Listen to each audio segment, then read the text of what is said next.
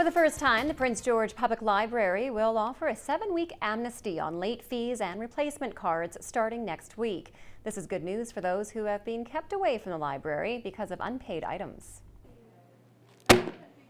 Whether you just took out too many books, or for those who are unable to pay their fines, the public library would like to offer you a chance to negotiate your account. Starts Monday and it ends on May 28th, so it's a full 7 weeks, and May 28th happens to be Amnesty International Day, so we'd like to celebrate the end of our amnesty with a bang in that sense.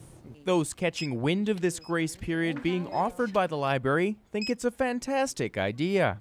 I think it's a really good idea. We use the library a lot.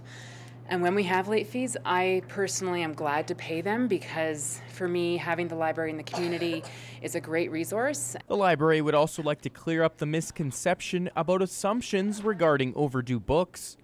It is not always deliberate thefts or lost books that lead to overdue book fees.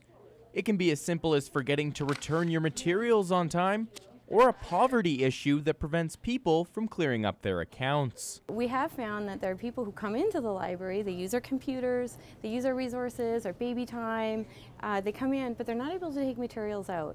And again, that's because they can't afford to. While affordability is only one issue keeping people away, it's good to see the library taking the steps to reconnect with the patrons they have lost. So being able to forgive those fines and allow them to continue using the resource in the community, I think is really great.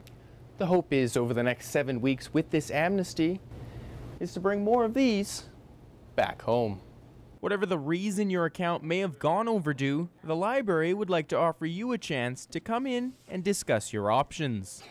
Landon Chambers, CKPG News.